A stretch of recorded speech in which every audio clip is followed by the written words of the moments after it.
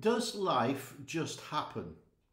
In other words, whatever comes my way, just accept it, live with it, get on with it, and so on.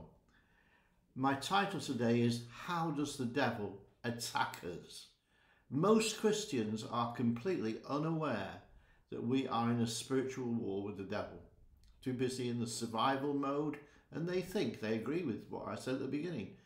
Life just happens. When bad things like sickness, lack, accidents, etc. come their way, they're so plugged into the world and its way of thinking, from the television and from social media, they just put it down to bad luck or bad genes. But when you walk with God, he will amaze you with his split-second timing on how you just missed that accident or how you met a person that changed your life. And it was seconds. If you'd have just been there a second later, you'd have missed them or whatever. Daily, I experience the truths of Psalm 31:15. My times are in his hands. And Psalm 37:23.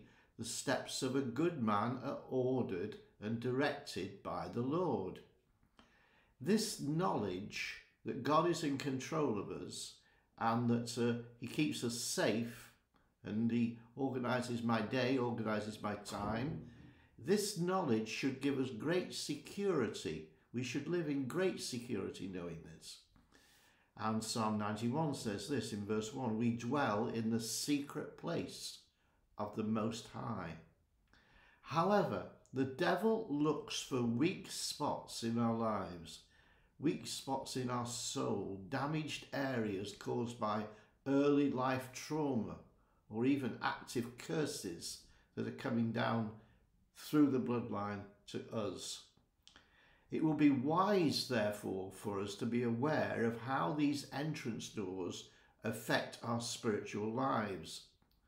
My title, of course, is How Does the Devil Attack Us? He attacks us through entrance doors. In Genesis, Cain was angry. He'd made a sacrifice to the Lord.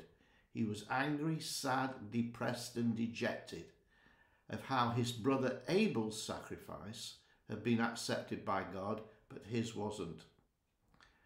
So God informed him that this was dangerous to have such emotions. They were sinful, Genesis 4 verse 6.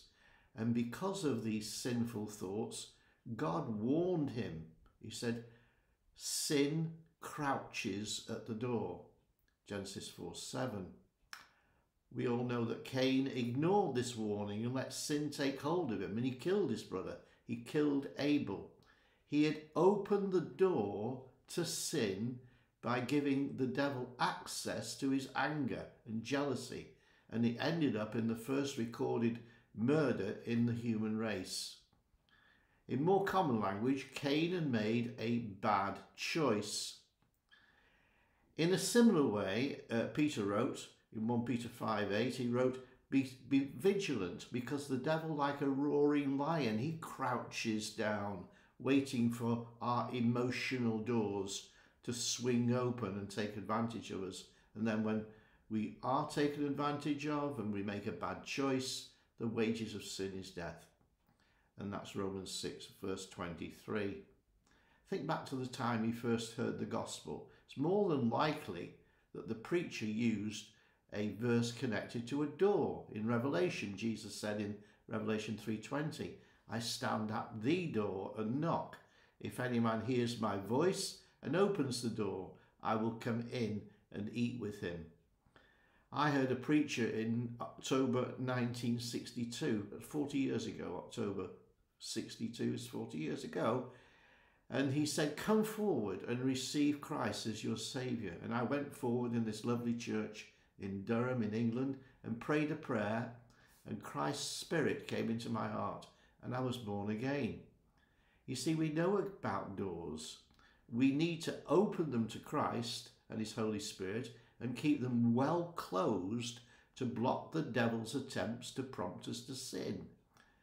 Doors represent the choices that are presented to us in life. We had the chance to do this and we had the chance to do that. Well, they're chances, and we're given choices to take which choice we want. We've got a will. And being aware that such doors exist, we need to be vigilant about what temptations there are out in the world. They want to kill, steal, and destroy us. That's the aim of the devil. In John 10 and verse 10, that's his strategy: kill, steal, and destroy. And he does it through presenting to us doors, temptations.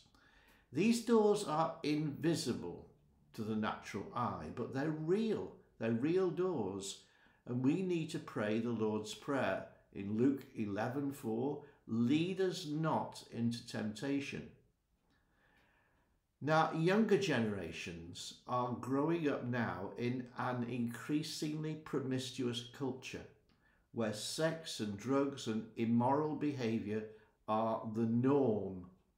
And usually for young people, when they go away to college or they do a training, they're away from home, usually the temptations are overwhelming and they go with the flow, go what everybody else is doing. And most people by midlife have had several sexual partners and have tried soft drugs and look upon such behaviour as normal. And it probably is normal in the culture.